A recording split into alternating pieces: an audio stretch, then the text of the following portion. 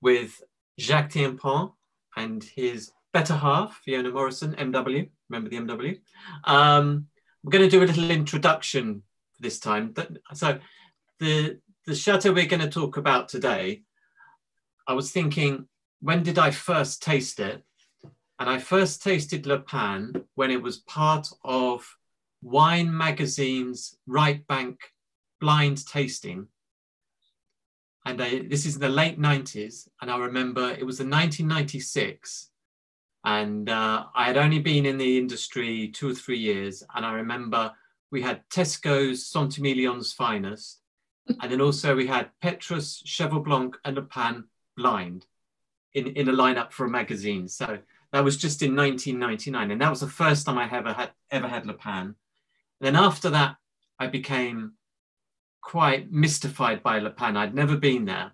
And so every time I went to Primeur, I wanted to find it and find out more about it. And I've got a copy here. I used to go with this book,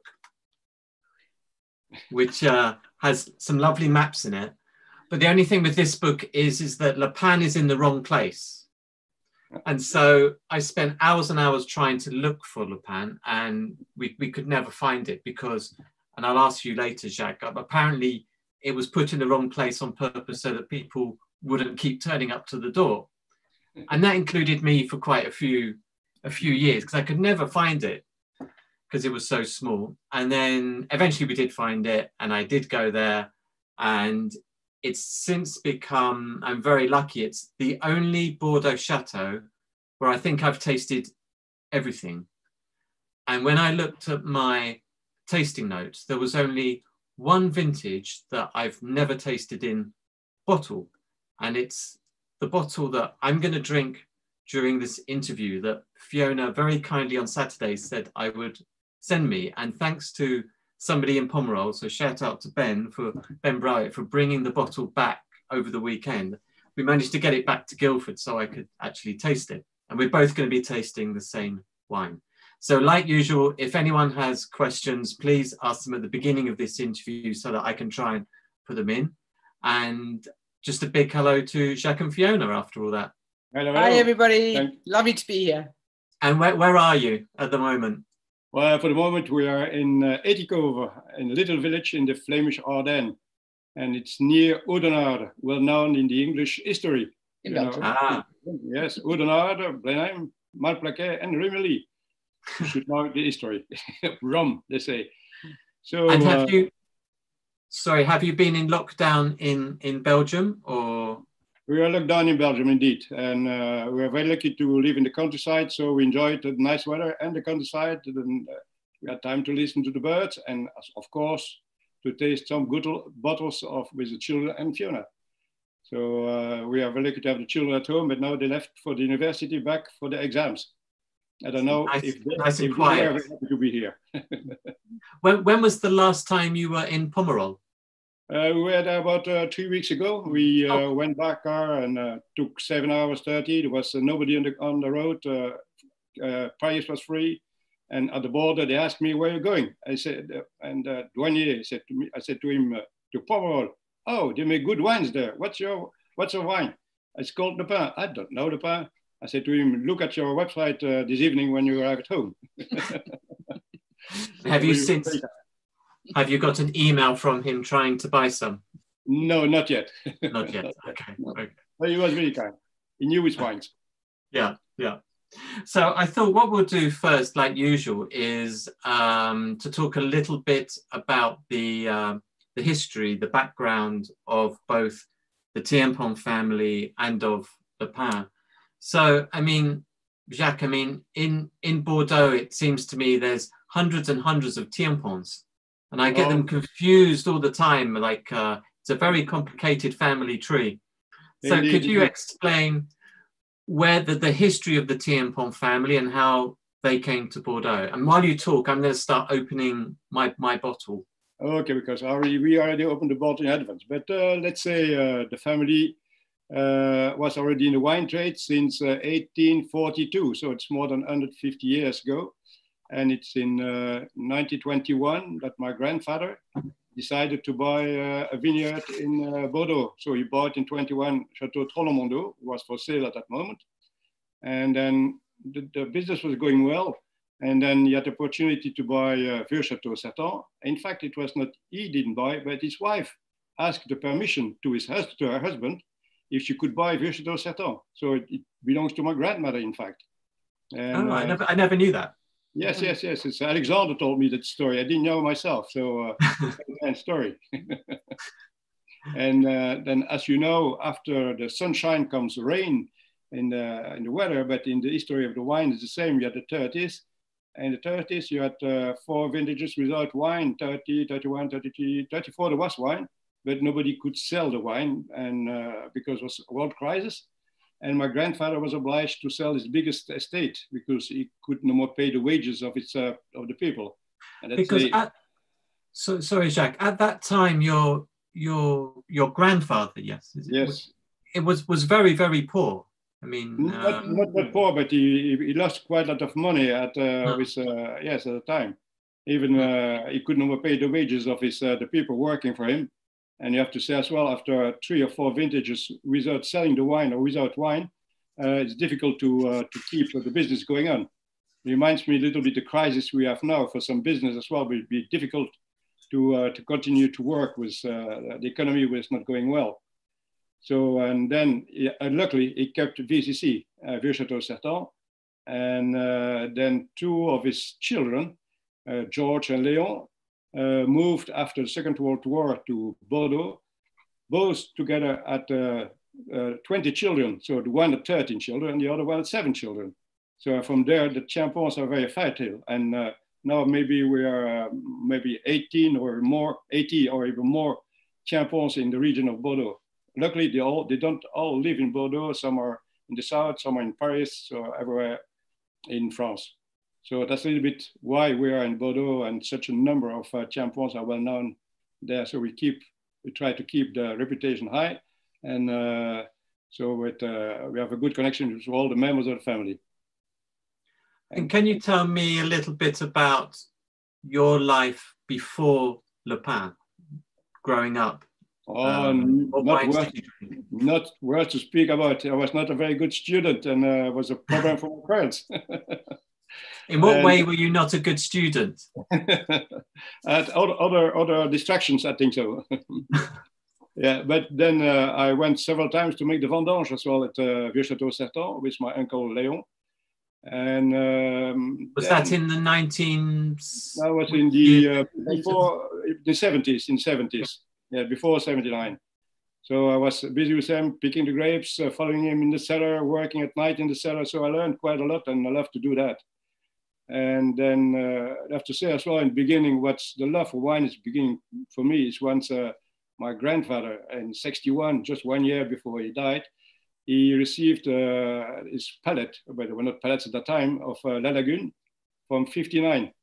And then I was, I think, 14 years old. And I said, so the wine just arrived. We're going to open this bottle. It's a very strange bottle, a kind of label, blue and red, very original for that time. And I tasted the wine. I said, that's wine. So, and that's where the connection comes, that I love the wine thanks to La Lagune 59. So I think it's nice. Can I ask, have you drunk La Lagune 59 since Yes, that time? Indeed, because I had the opportunity just by coincidence that I saw there was a sale in Christie's Sotheby's and there were 12 bottles for sale. And so I bought them back. And they come in Etikove, and when they arrived, I opened the case, opened the paper, and I saw at the bottom of the label, selected by Georges Thienpont, Etikove. So this bottle probably moved from Belgium to England and come back to Belgium. And this wine is still beautiful. Yeah, old vintages of La Lagune can be very, very good. Yeah, so. definitely. Yeah. And so how did you can you describe how you came to Pomerol? To Pomerol, say, just when you work, you make a little bit business, and then you have always the history of the family in your mind. And then there was a little vineyard for sale next to Vieux Chateau Certain that belongs to a widow. And my uncle always said, the day of God asked for the soul of this widow. we should buy this part of land to add to Vieux-Château-Certain. This was Madame Loulou. Madame Lobby, indeed, yes. And when she died, she had two daughters who were not interested in the wine. There was, well, a contrat de fermage, as we say in French, where somebody was responsible to pick the grapes, to maintain the vine, and to pick the grapes and make the wine. But the wine was not made at Le Pin; it was made in La Lande de Pomerol at the estate of the old Maître de Chais. And instead of going to Vieux-Château-Certain, I wanted to buy it. But when Léon, my uncle, presented the Le Pin to his brother and sister, and they said, oh, no, it's far too expensive. I remember it was 1 million French francs at that time. So it's far too expensive, we don't buy it. And I used to work with my uncle of mine in Belgium. We had unfortunately no children. I said to my uncle, I want to buy it, why shouldn't I buy it? And my uncle said, yes, you have to buy that. And then we decided with my father and my uncle to buy it together, each 1/3 of the parts of the capital of the company of Le Pin. So, and by the time I took over the shares of my father, and then my uncle decided to separate his shares too, and then he gave some shares to Alexandre from Vieux-Château-Certain, and half to me too. So we are both together in Le Pin. I'm very happy to have even to have Alexandre there, because it's very important, certainly, to maintain the vines. As I always say, vines is 95%, makes the quality of the characteristics of the wine. Yeah, so, yeah. Thanks to him, it's very good.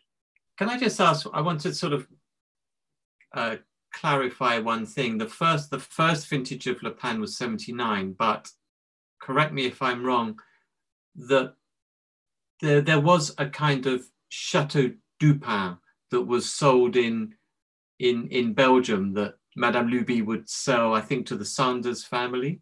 Indeed, that's true, yes. So Chateau Dupin existed before, so I kept the name. Indeed, Mr. Sanders, his origin were in the north of France, and a lot of connections in Belgium, and sold quite a lot of wines from Chateau Dupin at that time, with a very ugly label, but the wine was delicious.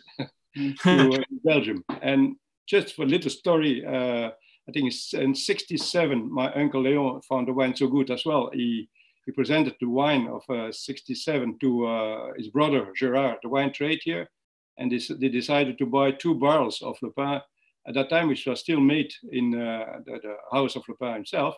And the 2 brothers bottled 67 Dupin in bottles at the chateau, and it was only sold in Belgium. I think I have still 1 or 2 bottles remaining. So we should taste it together.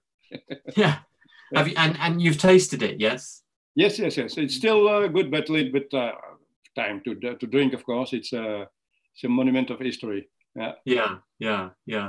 So can you tell me? We're up to 1979 now. Can you tell me, what was it like? What was your first days at Le Pin like? Because Pomerol was a very different place to what it's like now, wasn't it? Definitely, yes. And at the time as well, if I remember 79, big problem, I had no more money at all. So I had to make the wine with the moyen du bord, with the things I could find. So I had just 1 tank and 1 little destalking machine working on 220 volts. There was no power. And a lot of things were made by hand. Even the racking the barrels, I made it by hand too. It was just with a pump, for bicycles you use now with 2 feet in it. So it was a little place with no lot of air, a lot of sulfur because it suffered the barrels. So it was pioneering work. But, actually, I found a photo of the old Le Pin. So I think maybe we can show the old Le Pin that doesn't exist anymore. But it might give people watching this an idea of what it looked like. So here we go. The pages of history. Yes. I took this on one of my earliest visits, I think, when I eventually found Le Pin. No, it's a page of history, indeed. It was a house upstairs, and even Alexander used to live there in 79, but he lived there 1 year. Yeah. with his wife, and yes. Yeah. And this is located where in Pomerol? What's it near? It's near the neighbors. Used to be Chateau Guillot. It was not far from Trotanois. And the other side of the ditch, you have Vieux-Château Certan with the neighbor. And let's say that's a little bit on the side of the plateau, let's say, about. But as my Uncle Leon said, it was a special place to have a very original soil, a little bit different from those you find on the plateau, with a lot of clay. Here, I think the gravel is more present, and the clay is deeper. And the positive thing as well is on the slope. So when it's bad weather, raining, the drainage goes very fast. The only thing is when it's hot vintages, it's more difficult because it doesn't keep the water. But we still try to make wine, and I'd say we have not to complain about the qualities of the wine we make now. It's changed a little bit, but it's a little bit harder. I think before it was easier to make the wine. When you bought the vineyard, was it 100% Merlot planted in the vineyard? It was 100% Merlot, but let's say the old people, when they had to replace here and there a plant of vines, they used what they find. And probably here and there, you can find some feet of Cabernet. But by the time, I think there will be less and less. And the maximum Cabernet I made, it was probably, because we pick separately, its maximum is a little barrel of Cabernet. Certainly with the last part we bought 10 years ago, half hectare, next to, between Certan and Rouget. And there was a little bit more Cabernet, but we always blended, kept apart, never blended with Lapin. Yeah. One question asked by one of the viewers watching this, it's a good question, and it's a question I've asked myself sometimes, is the soil, like you say, is gravel. So do you know why there wasn't more Cabernet Franc planted? Because usually you expect more Cabernet Franc to be planted on gravel soils, but it's... Yeah, it's a good question, but I have to say I respected the vineyard as it was before. When I received the vineyard, it was, let's say, 100% Merlot, here and there Cabernet, but it was not a lot, so not worth to speak about. And but I want to keep the same philosophy, to keep it as it was, and its reputation was already made in the mind of my Uncle Leon from Vieux-Château Certan. But I think after the frosts of the 56 frosts, when people were planting, it was much easier to grow Merlot than Cabernet Franc, which was always quite difficult. And I think people were planted a lot more Merlot. And that's really after, if you talk to someone like Jean-Claude Berrouet, he says the dominance of Merlot came after the 56 frosts. Yeah, that's right. Do you ever imagine what would Lapin be like with 10% Cabernet Franc? Do you ever imagine, or? I have no idea, but we try it in the blends when we're doing the blending. Yes, but doesn't really work. I prefer to stay with what I make and not to bring on the market something with not 100% Merlot. Yeah. One question we should ask is, why is it called Lapin? Let's say when we bought the vineyard, it was already Chateau Lapin, and at that time there were 4 pine trees before I built the wine cellar. Because in fact, I built two wine cellars before. You have the old building, and behind the old building, I built a wine cellar to keep the barrels. So, but now everything is destroyed, and it's more accurate and more easy to work than it used to be before. So more hygienic. But we still have the pine trees. We saved 2 pine trees, indeed. Yeah. So the pine trees, did you plant them, or are they original? Yes, one is original, and one I planted let's say about 20, more than that, 30 years ago. It's going very well, and in fact, it's protecting the older one because the wind comes inside, and then it protects the old one. So it should be Les Deux Pins. Les Deux Pins, yeah. Maybe for a second label. Yeah. And can you tell me, I mean, when you started with the first vintage of Le Pen was 1979. Yes. But it's difficult to believe now. But like when you started, you had to work very hard to make it better known, and it was sold like it was a very cheap wine compared to now. I mean, can you tell me a bit about that? No, I think when we make wine, even now, you don't think about price. I think when you make the wine, you try to make the best with what the nature gives you, and you listen to some advice from people and from my cousin and other people, and we make a synthesis of how to make the wine. But 79, I was just making wine, trying to make the best. It was very pioneering work because we had less financial possibilities. And I sold 79, all the wine was sold in Belgium to the wine trade due to my uncle. Then we make 80, we make the 81. And then the wine was presented to other wine merchants. And by the time the reputation was made, but without reaching some high reputation. I think it's when some people like, it was, what was his name? Jacques Luxet. Jacques Luxet was writing every year a book about the vintages. And he wrote in his book, Le Pen is DRC of Bordeaux. I said, this guy is crazy. How is it possible? Then I had René Gabriel from Mövenpick, who was writing as well. He was at a tasting at Sofitel during a Vin Expo in that year. And he blind tasting, and then he called me. He said, "Who are you? You're Jacques Thienpont. I taste your wine. I want to know you. Your wine is fantastic." I said, "I don't know nothing special."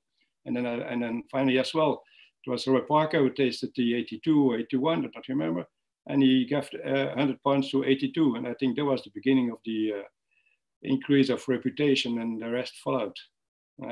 Yeah. Did he? Just out of interest, did Robert Parker give the Le Pen 82 100 points at the beginning when it was released? No, later. I think it was in I think it's 84, 85. He didn't taste it on Primeur. No, he didn't taste it on Primeur. He tasted in, because that time the Primeur was not as it is now. All the ceremonies are, at that time, there were only a few wine critics come to taste, or wine merchants. Any merchants, that's all. But now it's a world cinema around the tastings of Primeur. Yeah.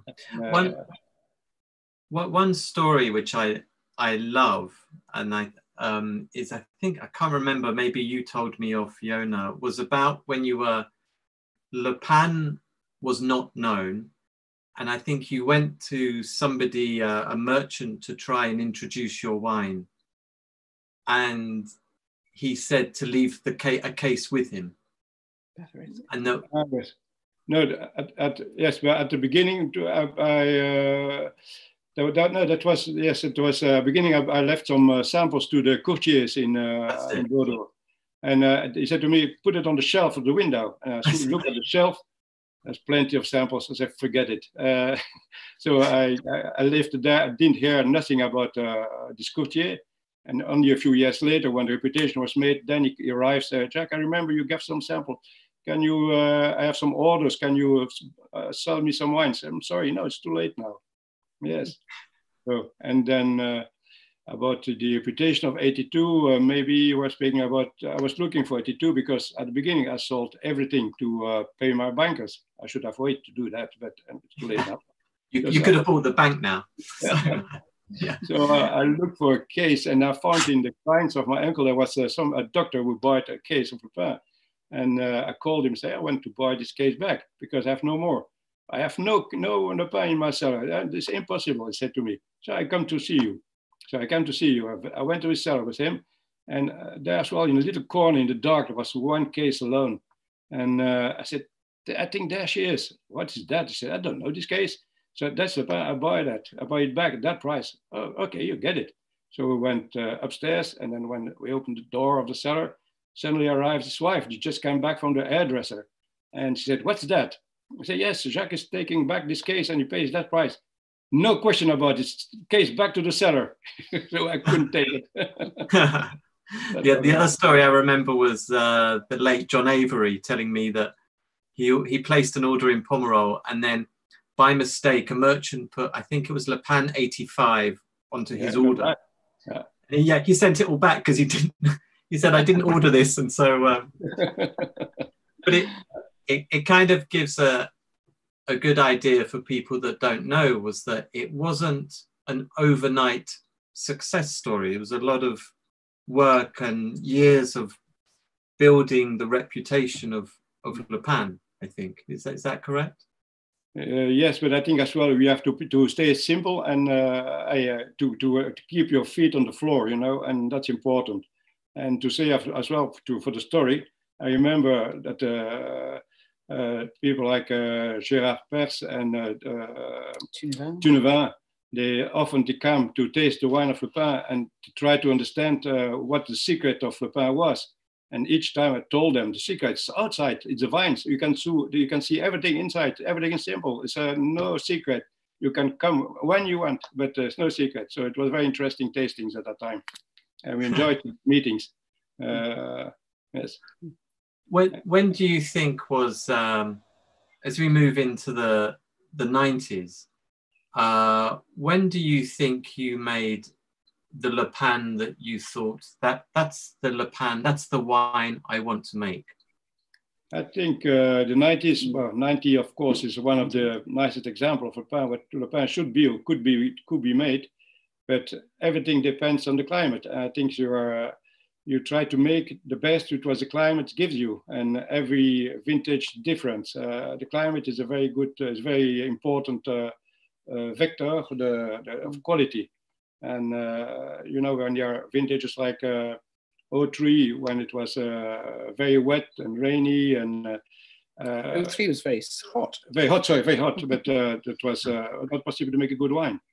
Yes. But if 98 was... 98 was very nice. George's vintage. Yeah, 98, 90, 91, 92, even 92 is good, because I had some visitors a few months ago, and she said to me, each time I see 92, I said, no, it's not good. So then she saw the pair of 1992 and said, oh, this wine, I tasted not a long time ago, because we went to a blind tasting and only had one 92 of Le Pan, it's only had in my house.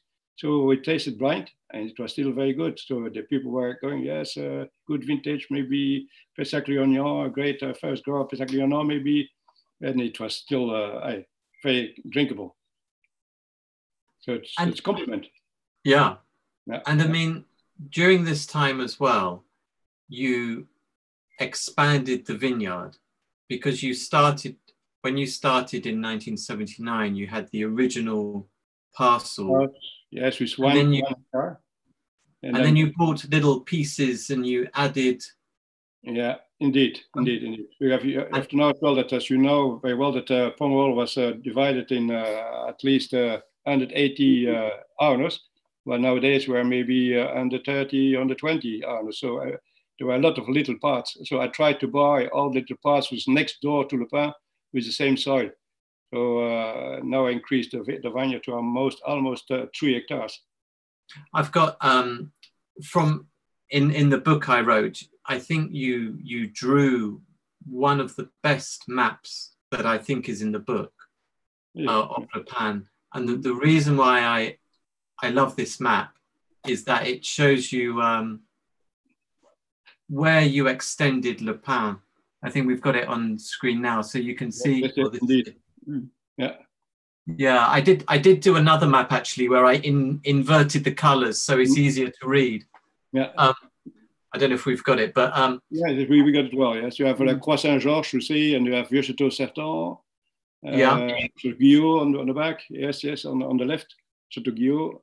So you've got where the numbers are. That's the year that you bought the parts. Indeed, the land. 83. 85 was 50. Yes, and a lot of time I bought a little part with a little house as well. So each time, so very curious. And the house is just on the left-hand side, where they look like fried eggs, but like on the left-hand side, pine trees. Maison Le Pan. That's the original house, isn't it? Yeah, indeed. Yeah, you can. This actually. This is actually a scan of your original drawing, because on the left-hand side you can see the rings on the sketchbook where you drew the the original drawing. So, oh yeah, indeed. There's a page of history with all the vintages, the years where I bought the parts. Indeed. Yeah, and it's interesting that it's important for. Oh, there we go. This is is inverted. It's easier to see, so you can see the lobby in the middle, and it's important that Le Pan is in one kind of parcel, even though you bought small rows of vines. Le Pan is still one kind of block. One entity. Yeah. And so how many hectares are there now for Le Pan? I think there are almost 3 hectares all in total. So. And when you started, how many hectares were there then? Just 1 hectare where you see the name of Lobby was in the middle of the map. And that was only that. And how many cases would you produce each year of Le Pan? It was very small, wasn't it? Nowadays, I think 400, 500 cases. Not enough. Yeah. I mean, that's very small compared to, say, Petrus, which is about 2,000 cases, I think. So it's still very small. It's a little bit like in Burgundy, I think, so where the properties are the clima are a little too. And do you want to expand in the future, or is I want to expand in the future, but the thing is, my parcel has to follow, and I don't like to have debts in the banks. So I think to expand now, looking in other regions, and 10 years ago, for instance, I had the opportunity to buy a property next to Trollon-Mondo. So back to the page of history of the family. And that was about 8 hectares big, and it was a nice location. And it's a work in progress. So we have 10 years time now. We feel the progress in the work we made there. And so and what's the name of the property? The name is Liv. It's another tree. If is a kind of yew tree in English. And if it's yew tree in English, if in French. And what was the first vintage for Liv? The first vintage for this was 2010, but I was not that happy with the quality. Nevertheless, it was a great vintage. And we decided to use the old label Au Planté for the first vintage. So, and then the first vintage was in fact 11. It's interesting because one of your, if you're not happy with the quality of your wine, you're not afraid to not release the wine like you've done with Le Pan and like you did with the first vintage of Liv. Indeed. Yes. So I think people expect when they see Le Pan, they expect a good wine, and it has to be in my range of level of quality I tend to make. And if it doesn't reach the level of quality, I don't bring it to the market. And so, Fiona, do you have a say in that decision as well? If you there are lots of conversations in the middle of the night as to whether we're going to do it or not. Why the middle of the night? Well, because that's when we get it. That's when your darkest conversations are always held, about 3 o'clock in the morning. But I think Jacques pretty uncompromising about the quality, and the bankers may not be happy, but I think it stood us in very good stead. And it's, luckily it's not very often. It's it's been 2003 and 2013 were the 2 vintages that we didn't make Le Pan. But I think both those vintages were a good decision. Especially, afraid to mention, but especially at the prices that Le Pan commands these days. Yeah. So it's important for you that somebody opening a bottle of Le Pan has a level of quality that they can expect. That's important for you? That's what we hope. Yes, that's what we do for. Yes. Yeah, and I suppose now it makes us thirsty. I'm speaking a lot, but it makes me thirsty. I want to taste the wine. I know. Let's open. So I've got this bottle of Le Pan 2011, which I'm just about to open. I'm using a Vinous corkscrew as well, so hopefully it works. Can you, as I open it, can you tell me, we were talking just now about more difficult growing seasons. 2011, what was the growing season like? That's a good question that I didn't prepare, but I think to be honest, it was cloudy and wet. It's cloudy and wet, but I think it should be a good vintage. Probably not for Merlot. I think when I speak with Alexandre, he said I should say it's a very great vintage for the Cabernet Franc in Pomerol, and not that too much for the Merlot. But nevertheless, I got a sip of the 11, and I'm not. I think it's still a good wine, even if it's not Cabernet Franc. It's a great Le Pen nose. Yes, but indeed. But no, I'm very happy with the quality we made there in 11. Even it was more difficult than the 2 years before, like 09 and 10. So 11, of course, a little bit in the shadow of the two great vintages. And it was our friend Ro Richards who recognized the quality of 11, and certainly 11 of VCC was a very great wine due to the Cabernet Franc was in the quality. So I wanted to taste this 11 Le Pen to compare with 11 Vieux Château Straton, where I tasted already 2 bottles this week. Yeah. Last week and this week, yes. Yeah. It was great wine, great vintage for Vieux Château Straton. I've got a question for Fiona, actually, something you just said. You said it's got a great Le Pen nose. What is a great Le Pen nose? How would you describe, what do we look for? I think the first thing you pick up when you sort of have a good whiff of Le Pen is that lovely Pomerol, truffly, chocolatey flavor. It's not so much Le Pen, it's not about violets and cassis like some Pomerols are. It's got a much sort of more earthy, a slightly roasted character to it always. People used to say it was because of the oak, but then I remember pouring out the wine from the vats to several people who visited us during the harvest. And it's there, as you know, Neil, right from the beginning. And I think that slightly mocha, tobacco, earthy quality is very much a Le Pen characteristic that really people who have tasted Le Pen a bit recognize, and it stands out. I don't know if you would agree with that.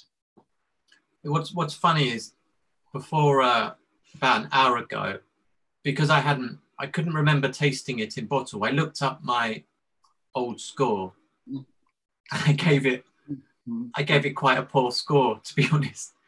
So I was thinking, oh yeah, I must have sort of said, and I was, I'm quite a mean, horrible critic, horrible. So I looked back and I thought, oh dear, like everybody's own opinion. Yeah. I mean, I must admit, I'm not. Some people have said the 2011s have improved a lot in bottle. Mm-hmm. I'm not one of them. I prefer 2012, especially on the right bank. I think they've matured. So, but it's fascinating to come back and retaste after almost 10 years. Do you think a question I'd like to ask is, when should you drink a Le Pen? Is it a wine to be drunk young? Should you age it for 20, 30 years? Well, it depends the vintage, but there's one pile of wine that still have millésime is 84, but you have to forget 84 that's passed. 87 is still drinkable. 91 drinkable too. But so I think when at the beginning we make wine, the reputation of Le Pen was made with 100% Merlot. A lot of critics said, "Oh, this wine cannot last." When if you taste now 83, you taste 90, you taste 95, 97. Even 97, of 92 of vintage too, but the wine is still there. So I think it can last for years. Depends on vintage, 20, 30 years without problem.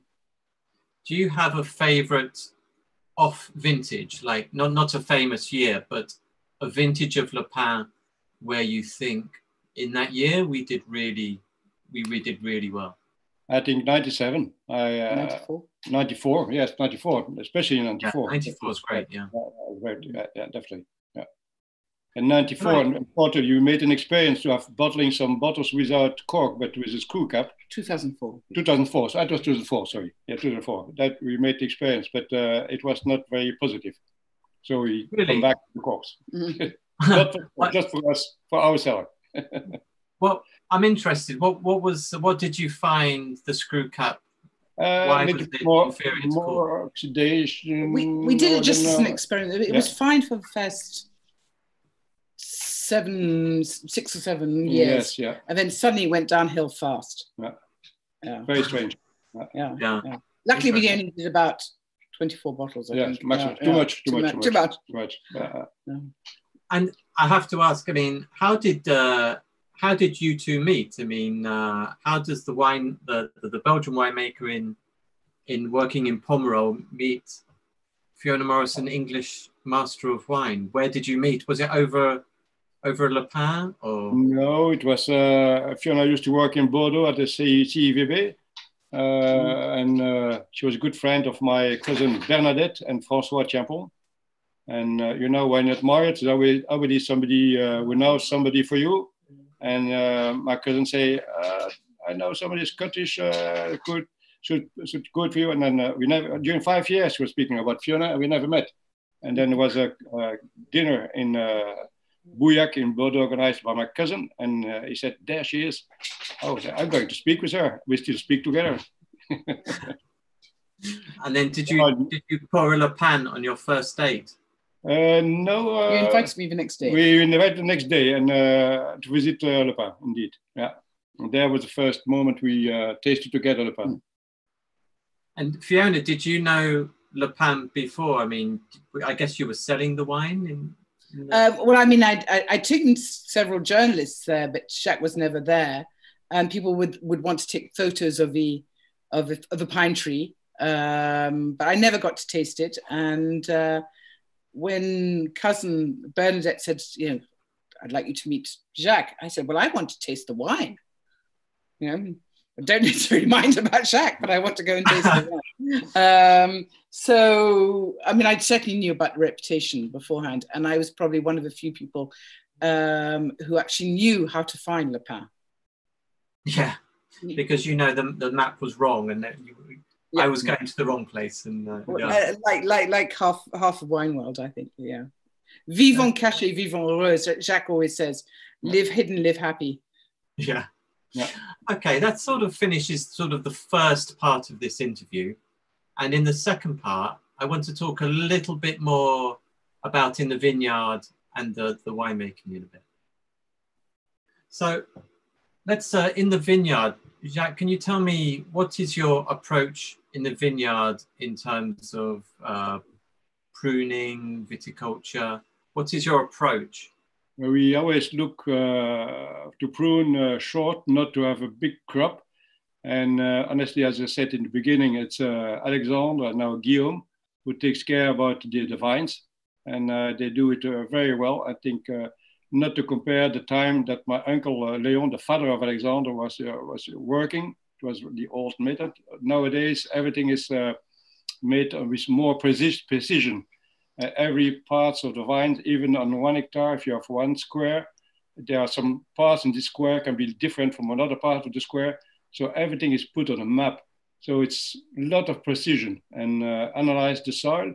Even the soil is different on the back of the slope and the top of the slope. And all these things are very important, put it on map.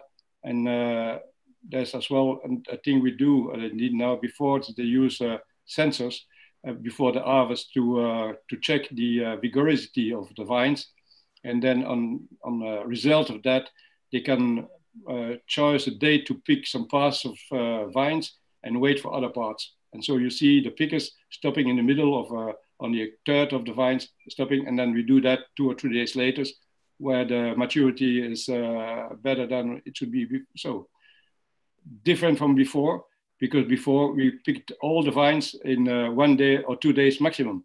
That's the old method. And nowadays we do it maybe on 4 or 5 days. 10 days, but 4 or 5 different days, 2 hours, 3 hours there, 1 hour there, and then each time. So it's a lot of work in the shed to have different vats, because every vat has different parts of vines. then afterwards, we make the blend of these different vats to have the opportunity to choose really the best to make Le Pen. And about to give the response about the maintaining the vines, I think the best who can respond is Alexander and Guillaume, who both are in the vines every day. When in the summer or the spring you are there, you see just two straw hats walking, passing the vines in Vieux-Château-Certain and Le Pen, and there are my two cousins speaking with each vine. They know all the vine by their first name. Yeah. And do you and Alexander have the same view to viticulture? Do you have any differences? No, I don't think we have the same vision. And let's say Alexander was a little bit introvert, had not a lot of contact with others. Well, was making good wine, but while Guillaume, he is more open. He has more. It's true. He traveled all over the world, making wine in all the parts of the wine. Ending his traveling in Hong Kong during 3 months working for Watson, and he has a broader approach of making wine and commercial type as well. And you have a very good contact with the people from Cheval Blanc, for instance. So where before there was the neighbors were a little bit jealous from each other, where here the young people, they have very good contacts and more open, and they speak about the experience they have. And I think that's very enrichissant. Enriching for everybody. Yeah. I mean, and now is Guillaume, Alexander's son. Is he taking more? Is he more active in Le Pen now? He's more active in Le Pen now, definitely. Yeah. You still make one? I made the wine, indeed, but always with advice from, and always keeping, as Fiona said, keeping things simple and not intervening when making the wine.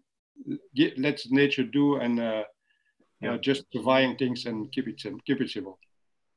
Do you have any interest in biodynamic wines or anything like that? Let's say that Alexander, Guillaume, they are working in the tendency to make bio wine, of organic wine, to say in English, organic wine.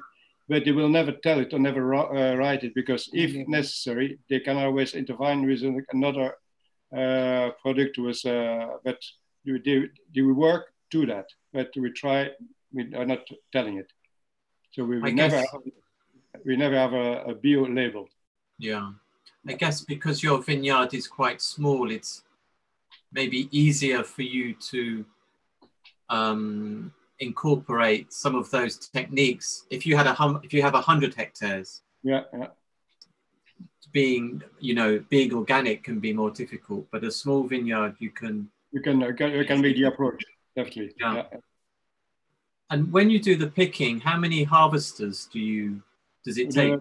The picking is the same people that picks Vieux-Château-Certain. We have maybe 30.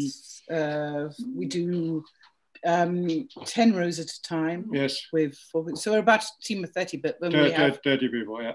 We have about at least 12 sorters. Yeah, definitely. So we pick the grapes and we sort the grapes at the end of the vines, of the rows of the vines, and before they go in the trolley to go to the shed.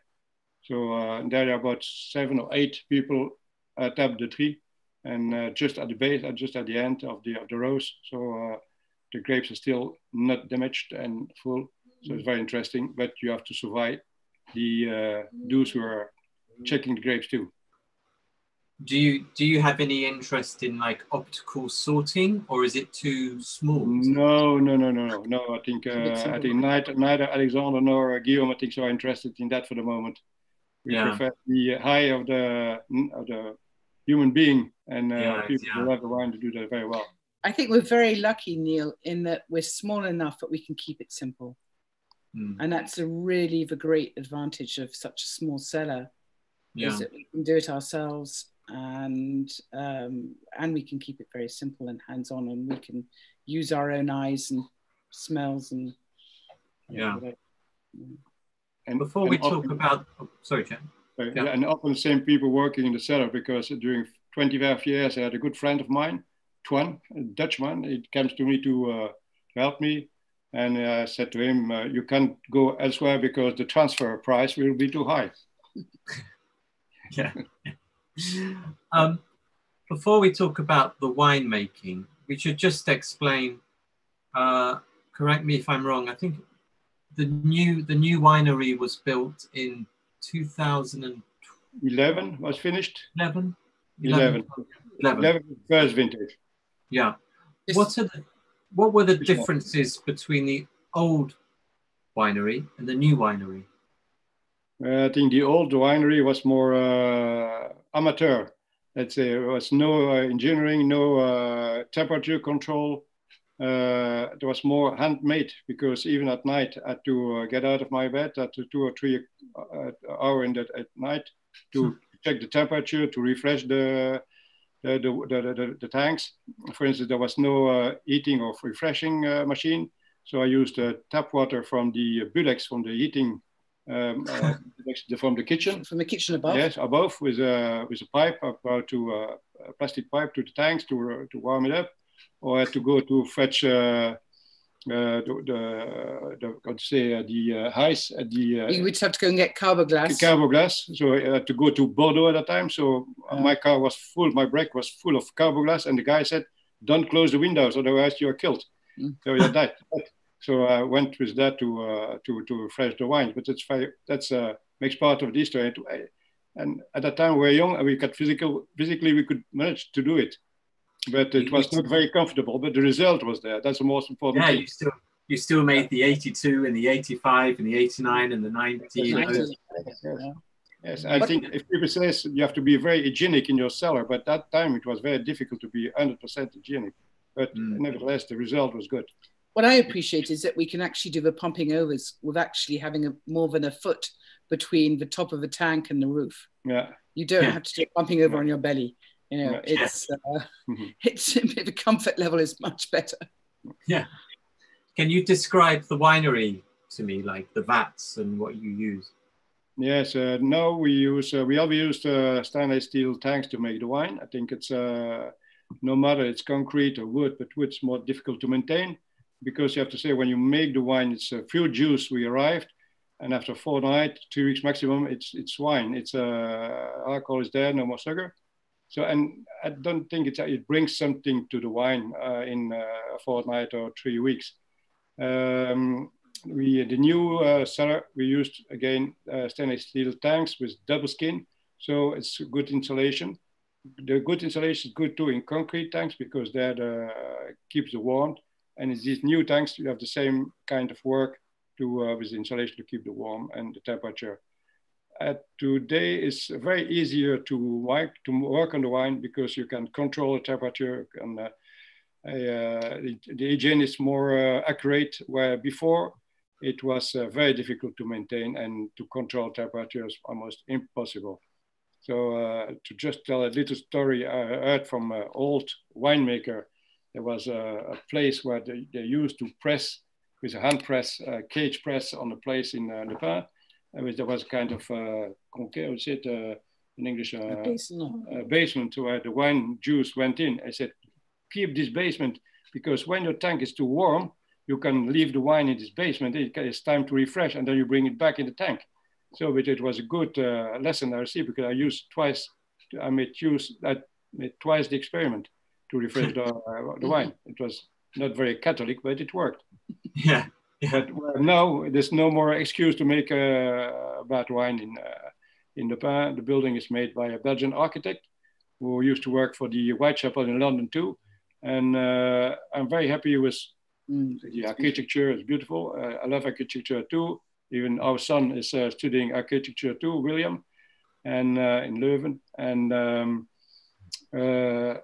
it's a pleasure to work there because more space and all the things are very easy and clean and easy to work. Yeah.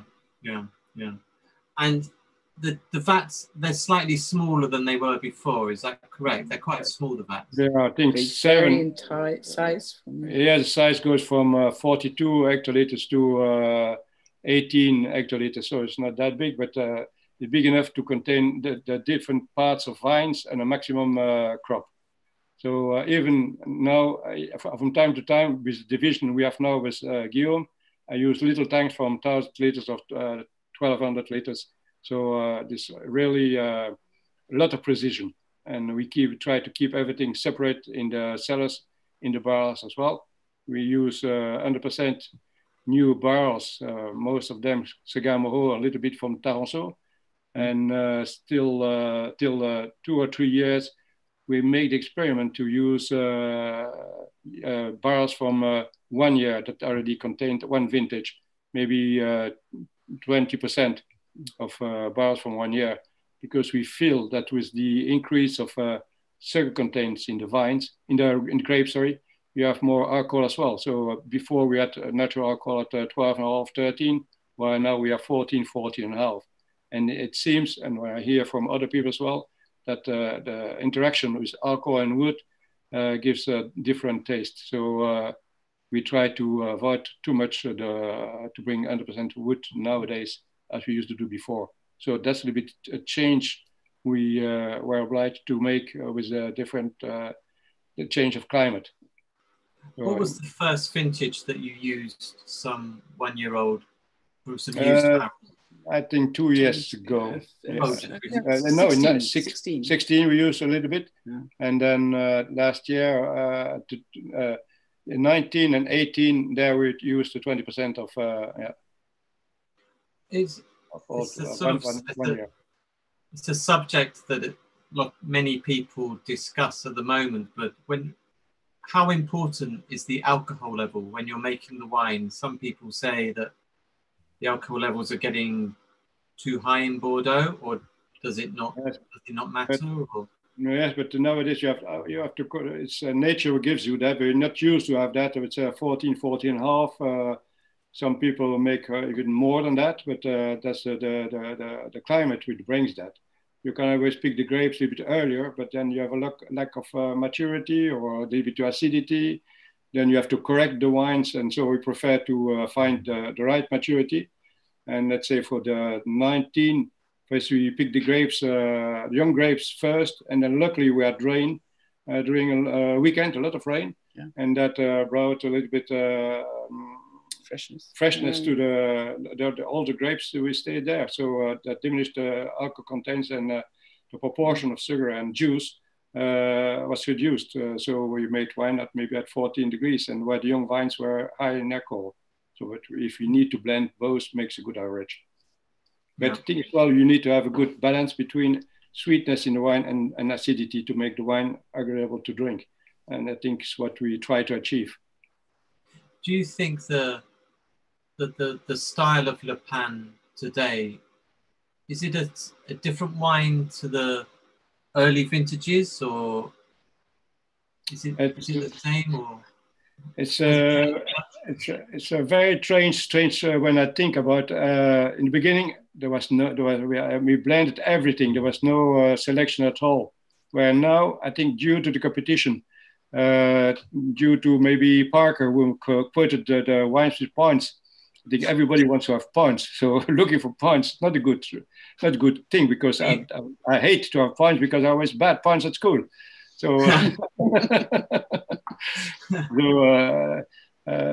think to say it's different than before, I don't think so. It's just an evolution. The age of the vineyards change. Maybe we plant new vines as well. And we grow out all the vines. The parts are different. So that's an evolution, I think so. But I think the spirit, the background, the backbone is still there. When you taste 11, as Fiona said, it is still there. So it's yes, the typicity. Don't compare with Petrus with 100% Merlot as well, but the soil is different. Maybe the way of making the wine is different, and so it's a different painting and a different painter as well. I often compare the wine with painting. When you speak about the wine, you can describe it. You can describe painter. You can describe the period when the painting was made. You can describe the millésime of the wine. You can describe the powerful of the painting, the powerful of the wine. the weakness of the painter when he makes a not so good painting. All the paintings are not the same. Wine as well. All the vintage are different too. Same for a painter. Yeah. So, and the value at the end as well. Yeah. And if you're drinking Le Pen at home, which vintage of Le Pen is good to open at the moment? At the moment, we drank a lot of 2008. 2008, yes. It's very drinking nice. really beautifully. Yeah, yeah. And then of time, 12 as well. Yes. Now 11, but 8 for the moment is drinks very well. Yeah. Yeah. And how often do you drink Le Pen at home? Well, I think we drink more Le Pen elsewhere than at home. Yeah. You are usually invited by people who have a collection of wine, and then they're always very happy to open a bottle of Le Pen, and we are very proud for that. And it's always a pleasure to share this bottle with the friend who's enjoying your wine, and for him too. I think it's always nice to speak about wine with the man who made the wine. We drink quite a lot of Le Pen during the harvest. The harvest, yes, because we're all there together. We've usually got some visitors, some guest winemakers, and we often take that opportunity to invite lots of local other winemakers to come and have dinner with us. We taste everything blind, and we taste each other's wine. So we tend to, I think that's probably when we drink most of it. Indeed. But we are there. Yeah. I remember, I won't say who it was, but one of your Pomerol neighbours who makes very good wine as well. I remember talking to him, and I just come from Le Pen, and he said to me, "Oh, I've never been to Le Pen. I've never met Jacques or Fiona or anyone." I said, "Well, have you ever knocked at the door?" And no. I said, "Well, maybe if you knock at the door and they're very nice people, you should try." You're welcome, definitely. Yeah. And then just looking a bit at we've got the 2019 vintage that I'm tasting at the moment. I'm not tasting it I'm going to taste it later on when I come down to see you. But how was the 19 vintage at Le Pen? I think we are always very difficult to speak when the wine is not sold, of course. But here I dare to say that we will sell Le Pen 2019. I think it's a great vintage. We were there 3 weeks ago, and we tasted together with Alexandre, Fiona, and Guillaume to make the blend. And Guillaume and Alexandre were very astonished about the quality of Le Pen. They always tend to say that Vieux Chateau Satan is better, but this time they said, "We honestly, you have to say, Jacques, you have a great Le Pen in your hands for this year." So I'm very glad with that. So I think it's a vintage that suits Le Pen. Yeah. So don't ask me why. I don't have response. Why, Jacques? Why? It's so imprevisible. When you make the wine, you already know. Unpredictable indeed. When you make the wine and when you see the grape, you taste the grapes. You already can say the juice, the fine, the good skin and everything. But it's almost a miracle to have to achieve from grape juice. You taste normal grape juice. They buy grape juice in supermarkets or something, and then it becomes wine. It's kind of a miracle. So, like say, Fiona is fond of Bill Viola. This artist who makes videos and he creates as well. He takes pages of the Bible and to creation everything. I think he should make something about creation of wine, from the grapes to the growing of the vines, the grapes, and then making the wine. Everything. It's something sublime that achieves the nature. And of course, now you have 3 wines that you make. You have Le Pen. And now we are making 3 wines. So I'm most busy with Le Pen during the harvest, and then checking the winemaking at Leaf in Saint-Emilion, and then I share another vineyard in the Côte de Castillon called L'Être, a vineyard that I share with my dear sister, and that I love, and our children too. So and there we work organic, because it used to be organic. We are going to try to keep it organic. We'll try to keep it organic. Yeah. So what Leaf was in work in progress, now I think it's in progress, and we're almost there. We are almost there. The young vines begin to produce, and we are happy with the results we have there. And there's the son of Nicolas Thienpont, who takes care about Pavie-Maquin, Puy-Gros, and so on. Cyril, who takes care about used to be a plan of Liv. And in Lettres, it's a son of my brother, my godson, Maxime, who takes care about Lettres. So we involved other members from the family Thienpont and we trust them. I think they make a very good job. Yeah, no, very. I mean, I've been very impressed with the leaf from the beginning. I think it's been a very impressive wine. So, yeah, but unexpected for me that already the result is satisfying. Yeah, never good enough, of course, but it's still good. Yeah. So you must be, just to sort of kind of wrap things up. I mean, you must be very proud looking back at from where you've come from in the beginning, when you created a wine didn't exist, and then now it's one of the most sort of famous wines in the world. Yes, you must look back and feel very proud what you've achieved. I'm very happy with that, but the problem is you have to now because everybody looks to you, so don't make a mistake, otherwise they point with your finger to you. So you feel lots of pressure, do you?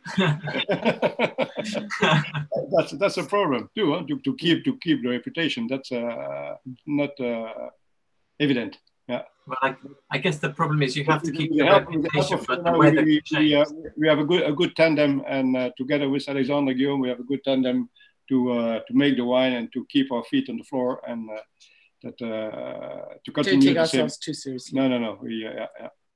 So I think for the next generation, we give a good tools so they can work later, and I think they will be proud to continue the same mission.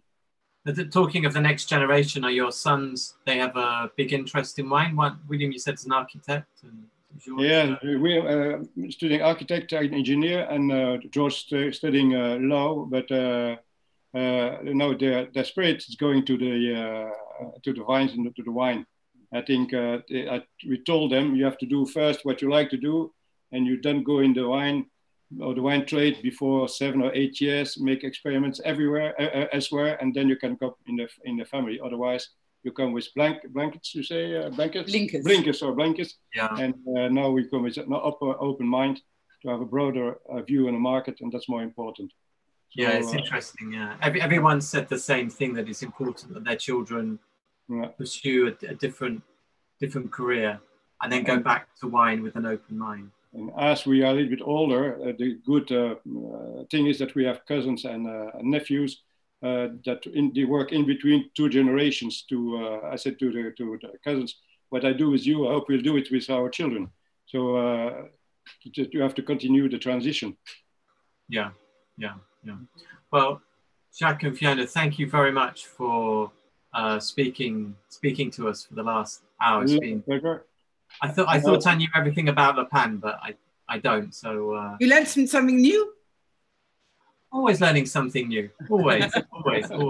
Well, tasting this lovely tooth. It's interesting. The 11, it's like opening, and I can smell the truffles and the mocha coming out much now. So I'm going to drink it.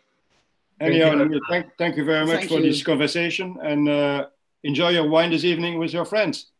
I will do. It's going to a very good friend in our first post-lockdown social distance back of the garden dinner. So I think it's an appropriate wine to sort of celebrate a little bit of freedom. Thank you very much. And, done in Pomerol soon.